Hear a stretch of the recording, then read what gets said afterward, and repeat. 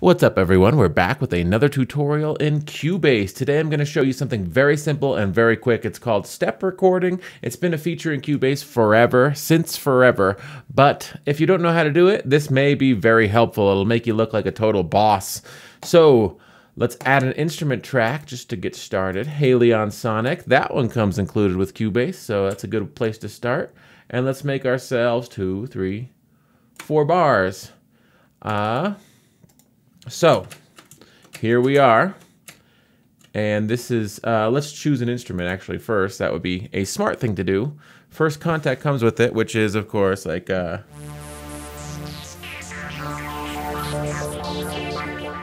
which is totally badass, but I think we want like a piano just to demonstrate this better. So, honky tonk piano. Cool. I like it. So that'll be our instrument of choice to do step recording. So you come into your MIDI sequencer here, and the key editor, I believe they call it. See this right here? Look at my mouse. Look at this right here. Step input. This is the key to doing step recording. You click that, and you see this blue bar that comes up right here on the left. You move that to where you wish to start. Get rid of that. So now your blue bar is right here at the bar where you want to start, and we can step record in 16th notes or something. So I'll just show you how it works. Let's say I wanted to play something in G. Every note I play will be a 16th note, and you can see it on the screen. So G.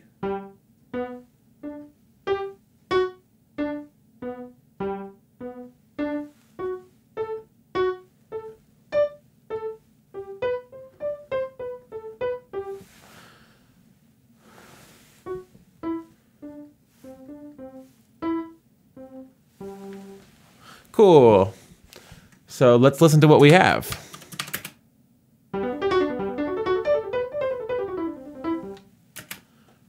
All right, so that's pretty good. I think I'll switch this just to a G. And then we'll switch the quantize to 8th notes. And we'll set up the quantize here so that it's, you know, oh, it's at the right place. So G.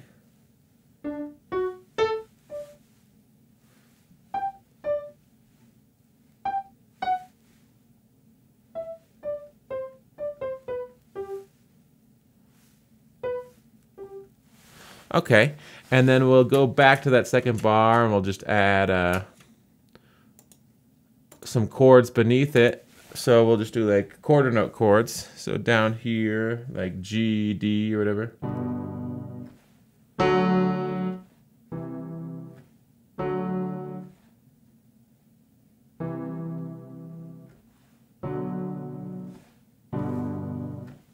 Cool, let's hear how that sounds. Oh, I wanted these to be back at the 4, so let's move them all back.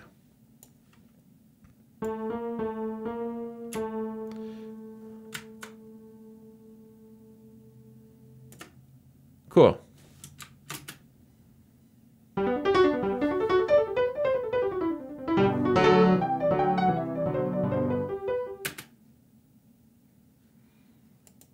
All right, let's add a few more chords.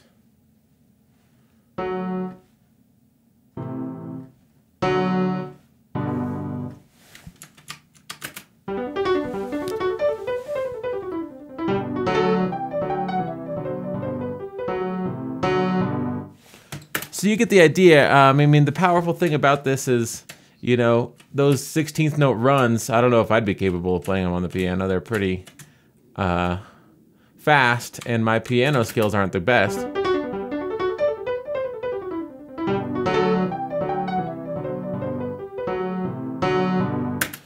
So if you know what you're going for and you want it to be perfectly quantized, the step recording is a fantastic way to do things.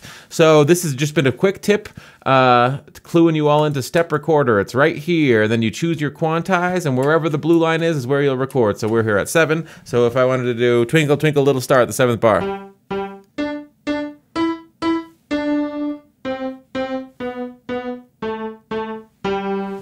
Let's hear it.